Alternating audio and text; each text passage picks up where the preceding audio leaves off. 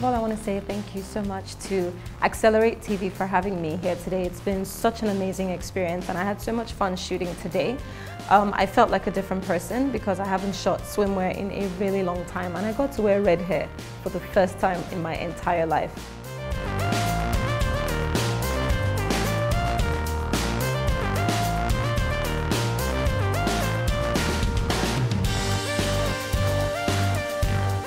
My go-to fashion designers, I would say for foreign designers, I love my British designers. I love Charlotte Zimbal. She's the one that made this gold trench coat. I love it because it's customized and I like things that, you know, aren't everywhere and readily available, you know, for everyone. I also really love Atsuko Kudo because I'm a huge fan of latex leather. And for Nigerian designers, my go-to designers are Maki O, Lisa Folawiyo, Larry da Silva Ajayi, because they pay a lot of attention to detail. I'm also becoming a huge fan of swimwear designers like Be Fine and Andrea Yama.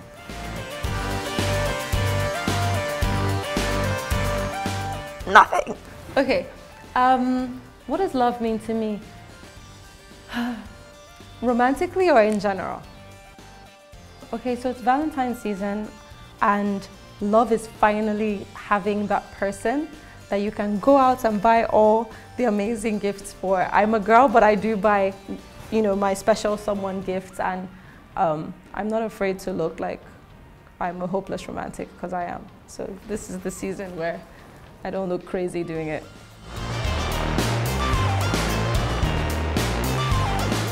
If I was a guy, I would be the most amazing, most romantic man in the world. I've actually had a perfect Valentine once where somebody told me he just wanted to pick up something from his office and I was so upset. I was like, it's Valentine's Day, you spent the whole day at your friend's party, and I followed him, grudgingly, I was upset. I followed him to his office only to see like flowers everywhere, lined up the stairs all the way to the top floor of his office building. And then there was candlelight, there was a dinner set up, there was a professional chef, there was food. They kept handing me boxes, one gift after the other. And it was the most romantic thing that has probably ever happened to me before, especially because I wasn't expecting it and I love surprises. The last most interesting thing that I've learned that we hear and we take for granted is to keep your cards very close to your chest. Well, basically, you know, our parents and even wise friends tell us that, you know, you shouldn't always share things, not because you're being superstitious or you're being paranoid or whatever, but it's just a secret of the universe, I think, to keep things to yourself until they mature and produce fruit. Let me put it like that. And a lot of people don't do that, and I think that's why a lot of plans fail. My favorite fashion accessory would be my sunglasses. I love wearing sunglasses because I have a collection, and whether it's raining, whether it's sunny, I don't care. I always have sunglasses in my handbags. Well, I think my Instagram still needs a lot of work, but one tip is to post clear pictures. I noticed that when I post clear pictures, like I get more engagement, and it's even less annoying for me when I go on someone's page and I'm struggling to see the pictures.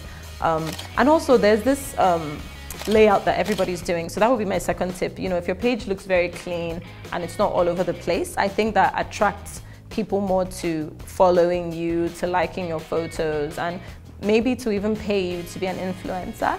The third thing I would say is filters are your friend, but don't use too much filters.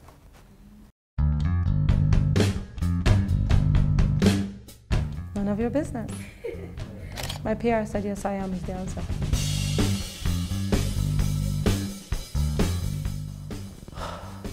Johnny Rocket's burger.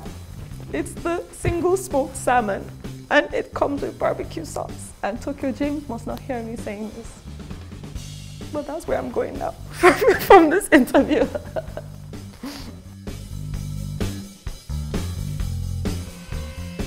My very first designer piece was a gift from my elder brother. He got me the Louis Vuitton Damier Alma bag. I think I was in my sophomore year So that was like 2008 or 9. And then the second was the red, what's it called? The red Venice Louis Vuitton bag as well. And then the first self-bought designer item that I had was 2 Louis Vuitton pair of shoes that I got after my first high-paying job. I got black and I got nude.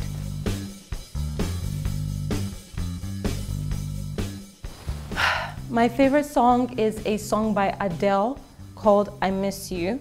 If anyone noticed, I actually played it 8 times on set today, and I think nobody paid attention to that, but that is my absolute favorite song. I think I've listened to it about 700 times now on my iPod. It's deep, it's slow and it's fast at the same time. It makes you happy and sad at the same time. There's just a mix and a whirlwind of emotions running through me when I hear the song. I dance to it in my head. I'm imagining and I'm visualizing while I'm listening to the song. It's crazy. It's like a fashion song, it's a bedroom song, it's, I don't know, it's an everything song.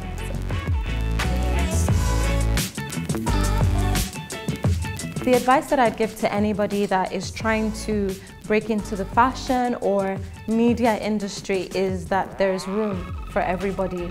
I think the market isn't yet saturated, and there's still space at the table to bring in your own ideas, to carve your own niche. I mean, come on, you know, the competition is exciting and it's only going to get better. It's only going to improve and grow our industries. So come on, see you at the top. Hi guys, my name is Idia Aisien. I am a television presenter and a model, and you've been watching Accelerate TV. Love you guys. Mwah.